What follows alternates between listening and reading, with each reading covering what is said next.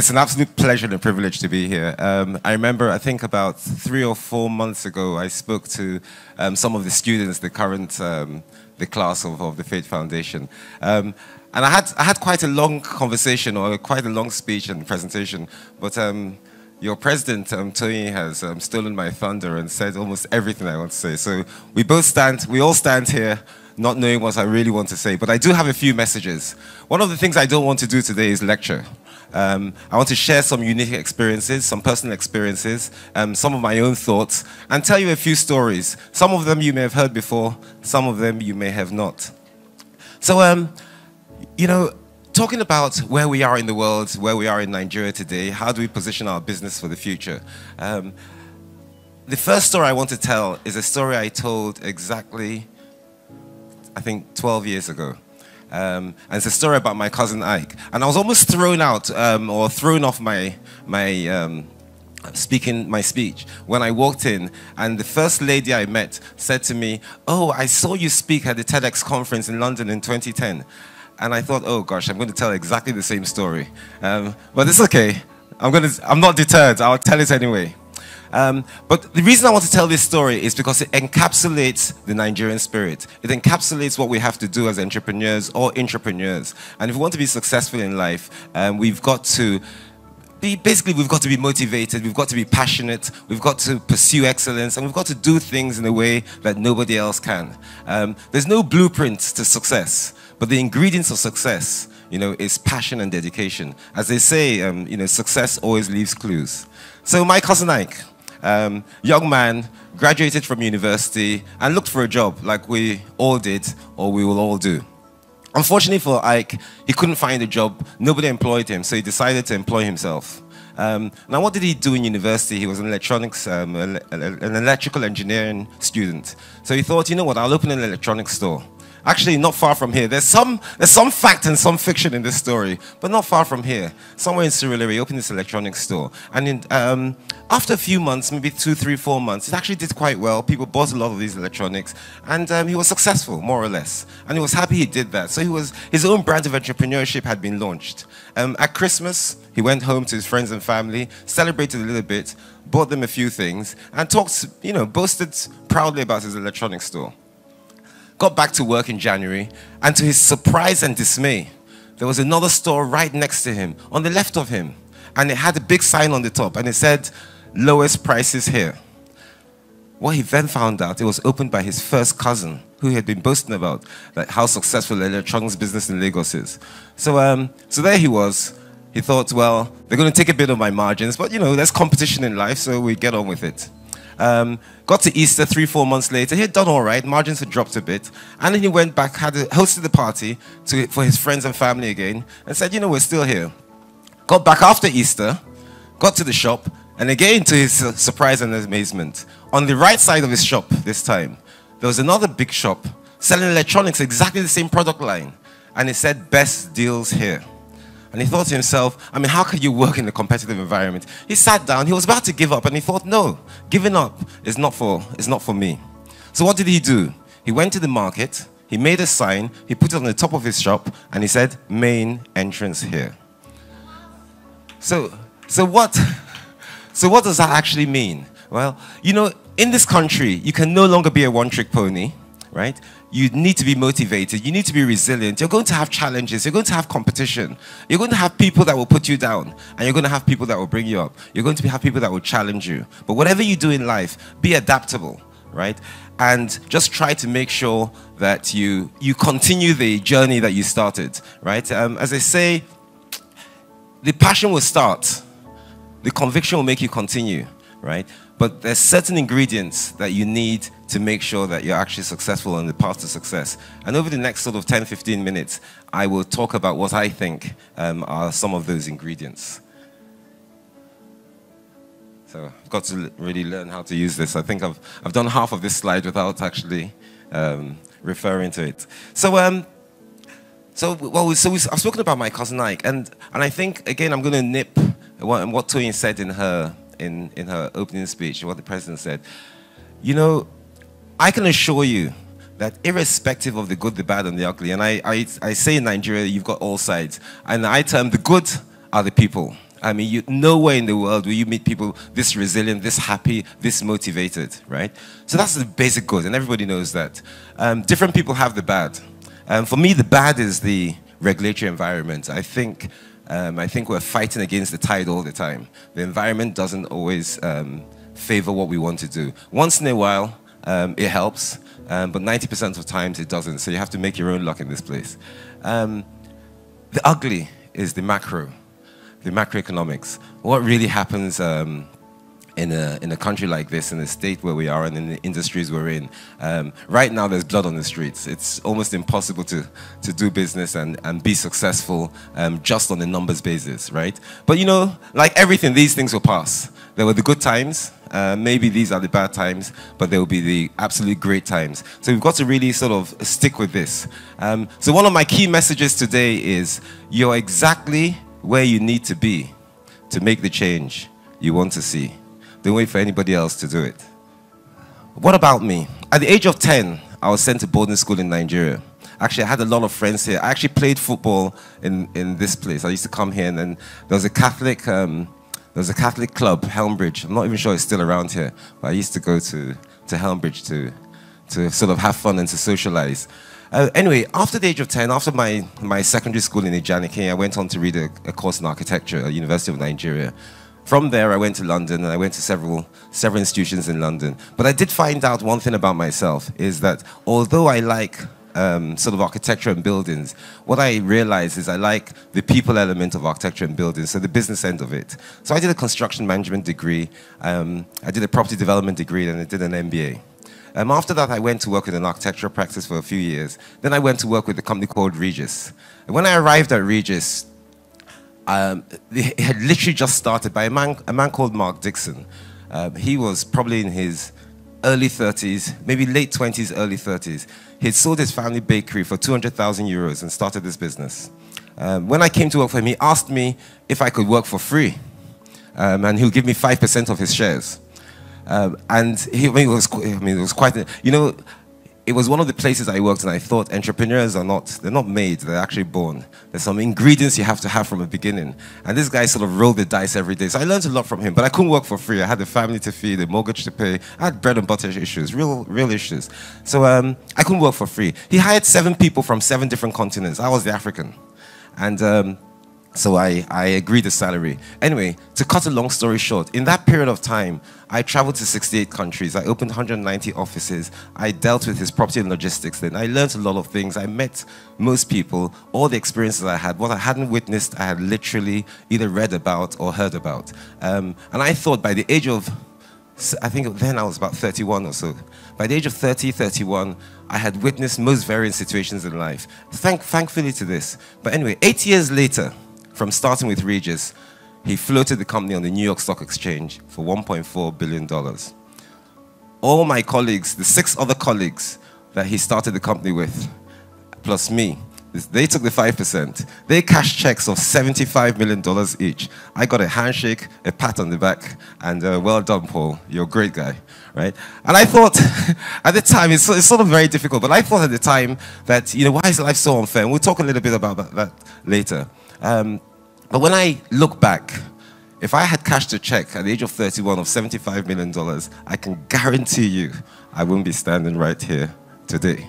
I may be either in a mental hospital, in a home, right, 6 foot under the ground, or just doing the things that not many people really want to do or to be seen doing. So I'm glad that happened because it was a real experience in life. And I'm going to tell you some of the stories that makes that sort of endorses that view. So where am I today, right? Some of you probably have been to Landmark, and we started this business 25 years ago. And we started it but with a service office business. We had opened basically service offices in 14 different cities in Africa, a few in Europe as well. And some of you that know the story, we moved from Europe to Africa and then to Nigeria. So we started with the world, came into the continent, came to the country, and now we're in Lagos. And we're concentrating all our efforts here. Right? But I'd like to say, you know, 10 years ago, we bought the piece of land, you know, as Landmark today, maybe slightly more than 10 years ago. It was marshland, it was swampy, and there was nothing really there. There were no roads, no streets. Today, It is the most visited business, leisure, and lifestyle destination on the West African coast. Don't clap for me. I'm the Mark Dixon. I'm the guy offering people 5%. It's the people who are working in Landmark, the hard men and women working in Landmark that have really made what we are today possible. They've relentlessly believed in the vision and they've relentlessly executed it. But some of the theories, some of the theories of relentless execution, yes, we will talk about in my next few slides. So the first story I'm going to tell you is that of staying power. So many people go into business and at the first hurdle, they say, look, this is not for me. Why does it have to be so hard? I always say to people, all the easy things have been done. If you want to be successful, it's going to be difficult, it's going to be hard. So one thing you have to have is staying power. One of the stories that I remember is, I'm sure some of you know Domino Pizza. You heard of Domino Pizza? So it was started quite a few years ago by two brothers, Tom and James. Tom and James started their first Domino Pizza shop with $500.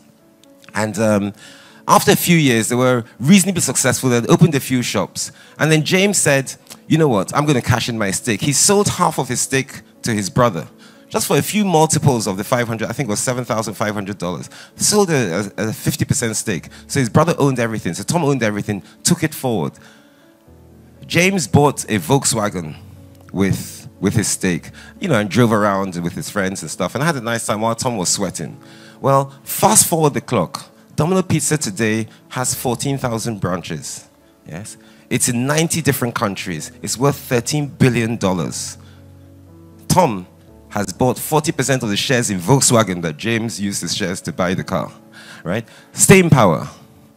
Tom and James had a hard life. You know, if you read the story, they grew up in an orphanage. They ended up in, I think they ended up in youth detention centers and stuff, and they just decided it's time. You know, the travesty of this story is that James was the one who had the idea to start Domino Pizza, but Tom reaped all the benefits. Why?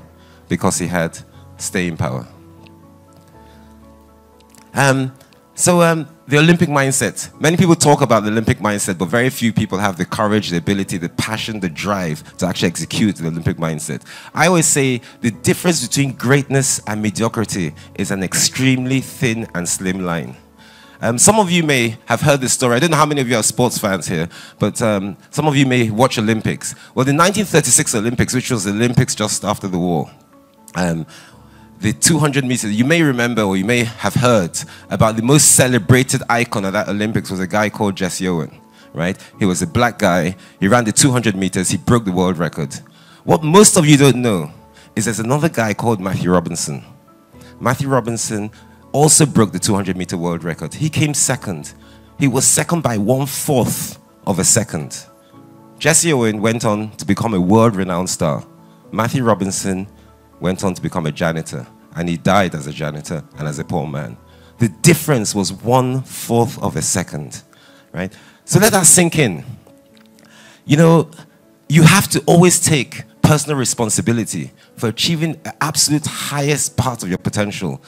You know, you never want to go to bed and say, I wish I had done more, right? And the Olympic mindset means always push things, challenge those boundaries of pain, challenge those boundaries, you know, of comfort. Get out of your comfort zone and pursue things in a way that nobody else can do it in. And that's what the Olympic mindset is. And I think that that's one of probably the key anchors of a successful business, of a successful entrepreneur, and certainly a successful entrepreneur. So we talk about daring to dream. I mean, I have a landmark picture here, but you can more or less say this and think about this everywhere, right? You know, what one needs to do when one dreams, you need to upgrade your dream to a conviction. And then you need to upgrade that conviction to reality. And then you need to upgrade that reality to your destiny, right? So dreaming is great. But you know, I've forgotten the person that said it, I think it was Ashley Bright, is everybody has a great idea, right? But very few people have the ability to actually execute that idea to perfection, right?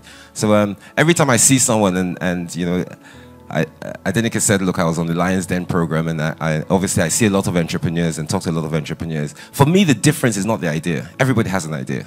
The difference is that person's conviction and that person's ability. So I look in the eyes and I say, will this person stay when the going gets tough, right? If the person stays when the going gets tough, they're usually successful.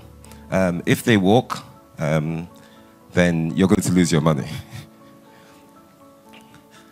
So the next thing is passionate. I've said a lot about being passionate. Be passionate, be driven. I remember the story, I don't know how many of you know the story of the El Cortez Hotel in San Diego, when there's a janitor who had worked there for 19 years, and the hotel was thriving, was doing extremely well, but it had outgrown its infrastructure. And when they built this hotel, it had only one elevator. So they brought all the sort of architects and business people together and said, look, how do we make sure we can fulfill our potential in this hotel? Because we've got so many clients. How do we put a second elevator so people can get to the top? And they thought of cutting holes through the floors, they thought of drilling, they thought of converting the staircase, they thought of expanding the core. And so there's so many things they thought of. At the end of the day, they decided to cut the holes through the floors. The problem is that they would have had to close the hotel for, I think, 3 or 4 months to do that. It was going to be expensive, it was going to be dusty, and they would have had no clients, and they would have needed a lot of money. The janitor heard this, right, whilst he was cleaning, and he thought to himself that if they close the hotel for that period of time, obviously he hasn't got a job. So he walks up to the principal of the hotel, and he says, I heard you talking about putting the elevator in and you're going to close this hotel.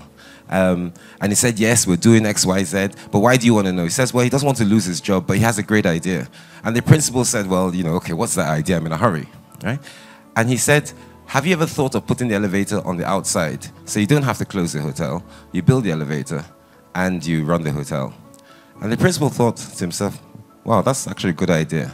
I don't know how many of you have been to San Diego, but that hotel is probably one of the top 3 hotels in San Diego. It's known for a lot. But more importantly, that janitor went on to become the principal of that hotel. He managed that hotel. The rooms and some of the conference rooms there are named after him. He was an astounding success. And why? He was passionate, he was thoughtful. But what drove him was the passion to keep his job. Yes? Where did he get to? He got to that height and he got to that ceiling.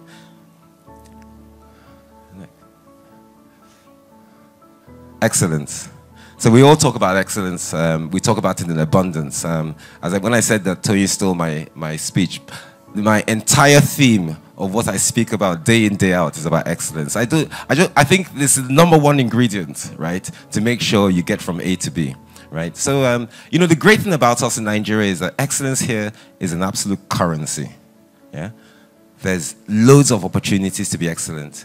There are very few people who have the desire or the will to be excellent. So there's so little competition. But once you're excellent, yes, you will always get to where you want to be. I mean, you just simply couldn't fail with excellence. Next slide. Be principled. So, you know, people talk about principles often, you know, and again, it's like excellence. It's a currency. You know, if you're honest, you're reliable, your principle, if your word is your bond, people just generally come back all the time. They trust you. You make very long-term decisions. You behave in a long-term manner rather than a short-term manner. Someone once said to me, you know, live your life today. And I agree. Live your life today. You know, reflect on the past, plan for the future, but live in the moment. But while you're living in the moment, just remember that there's a future. So don't do the things that will affect your future. And that's what principles are all about. Principles are about how you want to be seen in the future. You apply today. So being principled is certainly very important. So generally, just be a good person. And nobody needs to describe what a good person is. It's easier to be bad, by the way, than to be good. But be a good person. Next. Resilience. We've talked a lot about resilience. Very few people don't agree, or very few people would say they're not resilient. Yeah? But resilience is when you go into a challenge, you feel you're outside your comfort zone, you're being pushed back, yet you still drive forward. That's what resilience is. But what resilience means you're prepared to fail.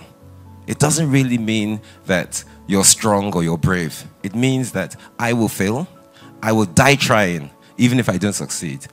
I don't know how many of you here know Michael Jordan, but and you know that famous Michael Jordan quote. He said, you know, he has played 9,000 basketball games. He lost 300 games. You know, he took, oh God, I've forgotten all the numbers, but I think there were about 150, 160 different shots. He had the opportunity to win a game with the game-winning shot and lost it 26 times. He has failed and failed and failed again. But you know what? He has succeeded because he's the world's most famous #1 basketball player, right? Despite the number of times he fails. And that's why resilience is important, because once you're not afraid to fail, you will succeed. But to understand failure or to understand success, you need to fail a couple of times. So I've given you some of what I feel are my nuggets. As I said, I wasn't going to lecture you. I was going to tell you a few stories. So I'll follow up my next few slides with a few useful, what I call useful tools and hints. So the first one is surround yourself with people like you, that you want to be. It's very, very understated, and not a lot of people understand the value of it, right? But if you're ambitious, surround yourself with ambitious friends, right? If you're not ambitious, it's okay. But if you're ambitious, surround yourself with ambitious friends. When 2 friends, 3 friends, 4 friends have gotten together that have equal ambition, you know what it does? It creates competition. The things you talk about, the things you do, right, are things that make you better. You would have heard all the stories. I'm sure you've heard this sort of the Google story, Larry Page and Sergey Brin. They were great friends, childhood friends. They grew up, they challenged each other. Today, there are 5 billion people that use Google. We've heard the Microsoft story. The Microsoft story of Paul Allen and Bill Gates. Again, friends, yes? They worked together, they challenged each other, right? And there's several stories. I'm just telling the most popular ones, but there's several stories. But do surround yourself with ambitious friends. And in any business you're in, surround yourself with people that want to go to the places you want to go to, not with the people who are like, oh, it's all right, let's party tonight. The next tool, I would say, network relentlessly. A lot of people undervalue networking, right? We feel that, you know, I'm out of my comfort zone. I don't really want to see people. I can read this in a book, or I can talk to my friends. The more people you know that you don't know, the better you are for it. You know, oh God, there's a phrase I've actually forgotten, but this goes to something like your net worth is your network, right? It's so important to actually network, to meet people. As a matter of fact, I read a statistic, 73% of professional jobs in the world, yes, are as a result of networking. Not necessarily your CV, just loose networking. And there was a book, and I've forgotten who wrote it, but it was called, gosh, I wrote this down somewhere. It was called The Strength of Weak Ties. Forgotten who wrote the book, but it's a great book. And what it does, it preaches the value of networking, right? And what networking does, it doesn't mean that you're making lifelong friends. It means you have some weak ties. I met you here. I met Tony here. We had this conversation. 3 years later, there's a break I need. I see Tony on TV. I call her. I say, Tony, remember me? I sat next to you in that place. And she says, oh, yes. How are you? I said, I need a favor. That's what networking is. Right? It's so important to create the strength of loose ties.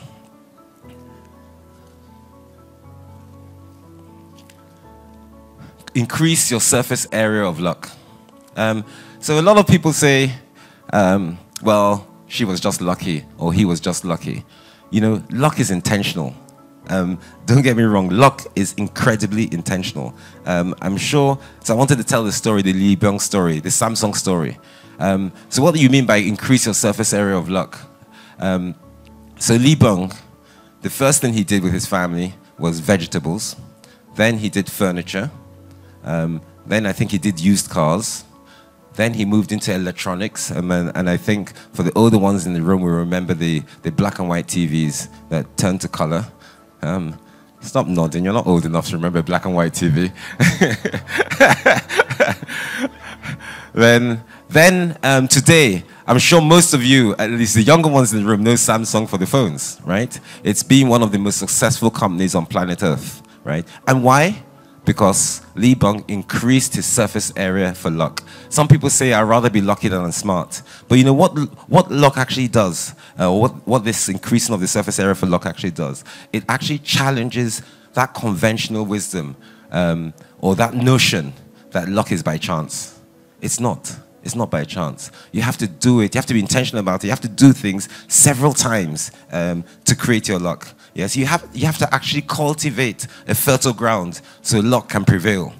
Yeah, luck doesn't just come. A guy selling oranges. Yes, if you sit at the back of a building and you put your oranges on a tray and you wait for people to pass by and buy the oranges, you're likely not to sell a lot of oranges. If you get into the middle of the road, the traffic intersection, you risk your life with the cars moving, you smell a few fumes, you put your oranges in through people's windows, you're likely to sell more oranges, right? You're both lucky that someone bought the orange, but one person increased the surface area of luck a lot more than the other. Know your numbers. Oh, yes. Know your numbers. Understand your market. It's so important in business to actually understand the market. So I always hear people say, and I see this a lot on the Lions Den program. Someone comes and says, there are 200 million Nigerians. If 10% of these Nigerians look at my product, that means 20 million Nigerians. If 10% of those buy it, that's 2 million people buying it. My product is valued at $10 a head, and then they extrapolate, right? Easiest way to fail. Easiest way to fail. You have to know your market. Many people say, so I'll give you some tight examples. Let's look at India, for instance, and Nigeria, right? India and Nigeria, fast-growing population, a lot of infrastructure challenges, loads of opportunity, yes? And on the face of it, growing middle class, governments neither here nor there, right? But on the face of it, they look similar, right? But the things you do in India, if you try them in Nigeria, you will fail. And the things you do in Nigeria, if you try them in India, you're unlikely to succeed because there's some small nuances that are different, right? Nigerian people have let me not get into politics, right? Let me leave it like that. So the two countries with a lot of the same headline indices, but very, very different. So knowing your numbers is important. I was reading a story about Bill Gates. And Bill Gates said that when he started Microsoft, he approached 1,200 people. Of the 1,200 people, 900 people said, not interested. 300 people said, I'll think about it. Of the 300 people, 85 of them actually did think about it. Right? Of the 85, 30 of them took it a step further. Of the 30, only 11 of them actually got involved. Those 11 people made him a billionaire, right? So the fact that you started with 1,200, right, and less than 1% responded positively doesn't mean you will fail, right? You've got to stick with it. You've got to believe in it, but you've got to actually know the market you're in, and you've got to know your numbers. You've got to know what makes it tick.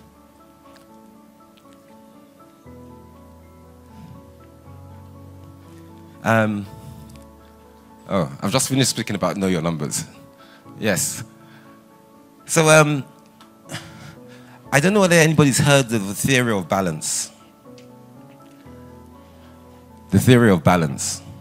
And the theory of balance is that in your youth, and even in our adulthood, most people say, you know what, I want a balanced life. I want friends, I want family, I want work, I want sports, I want health. I've got news for you. The reality is, unless you're a genius, right, the theory of balance is a fallacy, right? You literally have to choose exactly what it is that's important to you, yes, and excel in that. And all the other things, you've got to find a way to cope, yeah, right? And there's some statistics on this. 98% of people, yes, that choose to have several routes rather than one thing that they key on, don't actually achieve it. The theory of balance is a fallacy. It is unlikely, unless you're A, extremely lucky, B, you're a genius, that you ever reach the upper rungs of economic security if balance is your priority. It's fact. Statistically, it's a fact.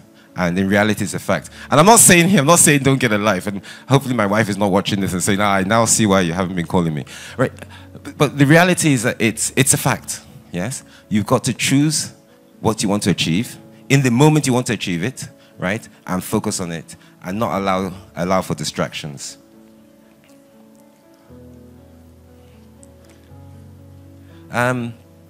We've talked about choosing. Thank you. Thank you. So we've talked about choosing. So you always choose which one you want to be. I think I've more or less dealt with this slide. Yes. The next thing I'd like to talk about is equality. So equality, the starting point of equality, or the theme or theory of equality, is that everybody has 24 hours. We all have the same resources available to us. It's what you do with your 24 hours that actually counts. The theory of trade-off, yes, is, one has to always remember that whatever you choose to do, yes, you're going to make some sacrifices. So aspire for greatness, but just remember that it entails sacrifice. You don't become great without sacrifice. It's never an easy road. The road to success is always under construction. So the last slide and the last thing I want to say is the just world fallacy. The fact that most people think in life you get what you deserve. I'm sorry, it's not true. It's absolutely not true. Life is not fair. You don't get what you deserve. It never happens like that. Noble actions are not always rewarded. Evil actions are not always punished. We see it in Nigeria day after day. We see it in our businesses, and we've seen it in our youth, right? The just world fallacy is not true. You've got to make your own luck. You've got to stop believing in the word fair. And when people come up to you and say it's not fair, you say the world is not fair. Make your own luck. And so my last slide, we're talking about opportunities in this dispensation. So I'd like to leave you with a thought of exactly this, yes? The opportunity of a lifetime can only be realized in the lifetime of that opportunity. So if today you're thinking of doing something that you think is an opportunity of a lifetime, don't say to yourself, well, let me finish school, or let me finish work, or let me get home first, or let me have a chat with my brother or my sister, right? The opportunity of a lifetime is time-specific. When you come back next time, it's not the same opportunity. So if you look at the market today and you say, yes, the currency is on the run, infrastructure is bad, there are all sorts of things going against us right now in our macro environment. But there's a lot of opportunity. That opportunity is dealing with the macro environment today. If this environment improves and you think that opportunity is still the same, you won't be able to reap it the same way. So I'd like to leave you with a saying that I started with. You're exactly where you want to be to make the change you want to see.